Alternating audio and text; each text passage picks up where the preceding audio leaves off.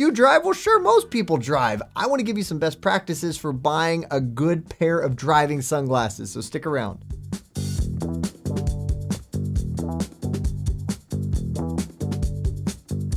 Hello and welcome, I'm Eyeglass Tyler. I want to talk to you about driving sunglasses. It may seem like something that is kind of brainless, right? I just want to get sunglasses, just give me sunglasses. Well, not always. There are definitely some better sunglasses for driving than others. And so I want to give you some kind of buying tips, some best practices for picking out the right pair for you. Of course, the things that you're going to want to consider for the frames would be fit. That's obvious. Also, how about grip? You want to make sure that they stay on your face. You want to make sure that they give you proper protection thanks to coverage. There are things you may not be aware of that are important, like frame material for longevity and durability.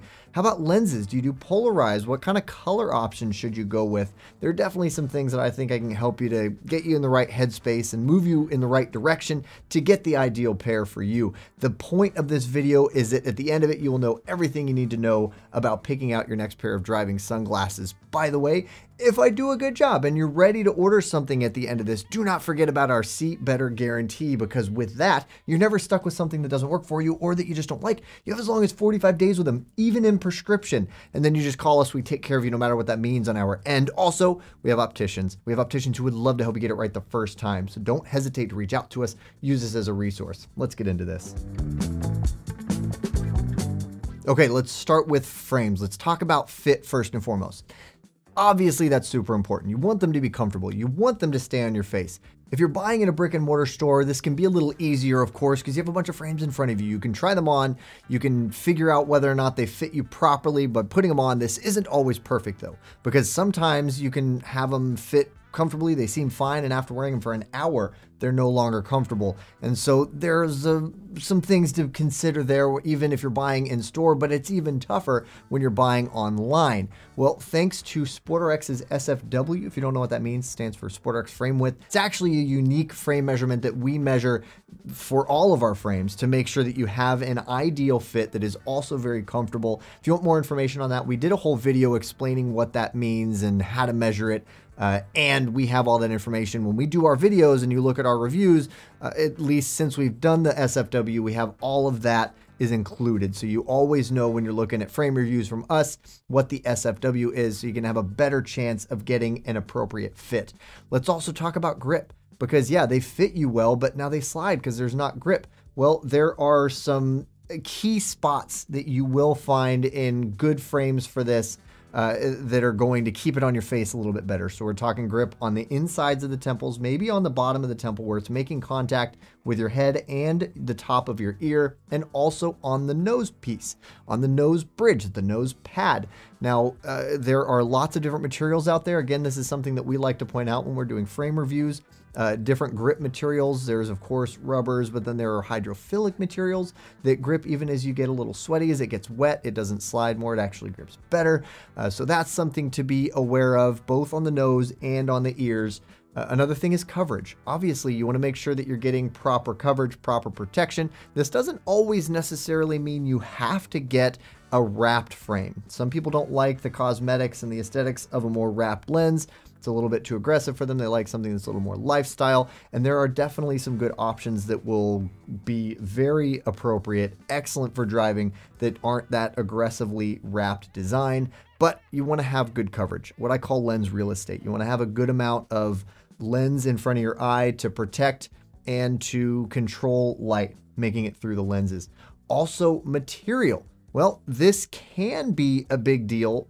There are definitely things to be aware of. I don't know that there's anybody that really considers material as a be-all, end-all, but plastic materials tend to be lighter weight. Metal materials can be a little bit heavier, and they can be a little more prone to breaking because of all the solder points on them. They can get weak, especially if they get bent. You know, when you mess with metal, if you bend it one way and then you bend it back, you've weakened the metal. So that's something to be aware of. Plastic tends to be lighter and a little bit more durable. And there are some plastic materials that if you leave them in the car can actually do worse. They're not gonna fare as well. Obviously, a metal frame isn't gonna break down if you leave them in the car. I do not ever recommend that you leave your glasses in the car, of course. I'm sure that that's a message that is across the board from everyone that's selling glasses, but it is a bad idea because it will break down the frame. It'll also be bad for the lenses, but frame material is important, and again, something that we like to include when we do our frame reviews, so check those out. Hey, if you're liking this content, but maybe you have additional questions about driving sunglasses, or maybe you have prescription needs, well, be sure to reach out to one of our very friendly expert SportRx opticians because they're eagerly awaiting your call. And for even more driving frame reviews, unboxings, prescription driving content, check out our videos and our blogs. We'll put a link in the description below. Now let's talk about lenses. What should you get for lenses? Well, polarized or non-polarized. I think we've done about 800 videos on this, but just a little quick overview.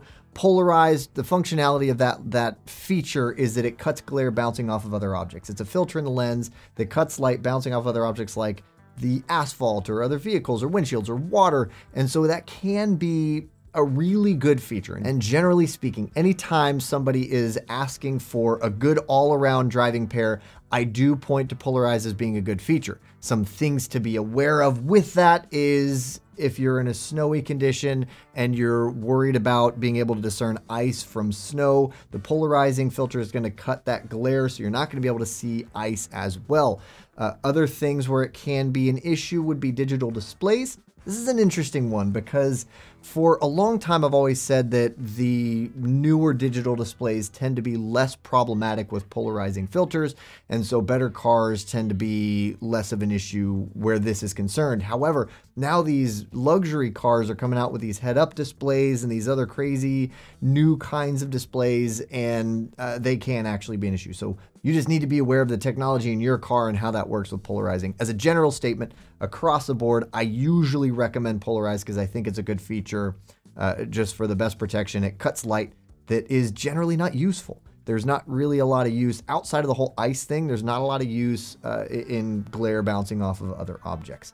When it comes to color, what should you do? Well, this is kind of up for debate. If we were talking some more sport specific options, I might have some recommendations. I would say that most people tend to like gray. It is neutral. It's going to give you true to world color perception. It's the most standard just across the board. If you pick up a pair of glasses off of the shelf somewhere, it's most likely they're going to be gray lenses. I personally really like contrast enhancement. One of my favorite lenses right now, we have our own frame, by the way, that's called we have two, but the one that works for me that is my favorite, it's called the SportRx Coda. I love this frame. My favorite lens recently has been a brown with this rose gold mirror. It just looks beautiful. Some people think that they want true to world color perception, but I think it's nice when colors are boosted, when colors are more vivid. And it also helps with discerning the road conditions. You can spot and track potholes or variations in the terrain a little bit better thanks to that contrast enhancement. So browns, coppers, even rose color lenses are actually really nice for driving. So there kind of is no wrong here. There's no wrong lens color to go with, just a matter of what you tend to prefer. Gray, I'd say, is the most popular. I really like contrast enhancement. I like the browns. I like the coppers. I even like rose. Definitely check those out if you've never tried them, because you might like them too. What about material? I can answer this differently depending on what your needs are. If we're talking prescription, polycarbonate's the most common. Polycarbonate is very lightweight. It's very readily available for all the different lens features, also very impact resistant and relatively thin. And it's honestly the lens material that's most common in off-the-shelf glasses as well, non-prescription. There are other options that a lot of people tend to prefer. This might be something to consider if you don't listen to anybody and you still do leave your lenses in the car. Maybe check out glass. Glass is very durable. Glass doesn't flex nearly as much or at all in extreme temperatures, whether it be heat or cold. And so they might last you a little longer. They're also the most scratch resistant lens material presently available. That's very tough to get in prescription. There are a few exceptions to that with SportRx, only one, and that's Costa, that you can get glass prescription lenses.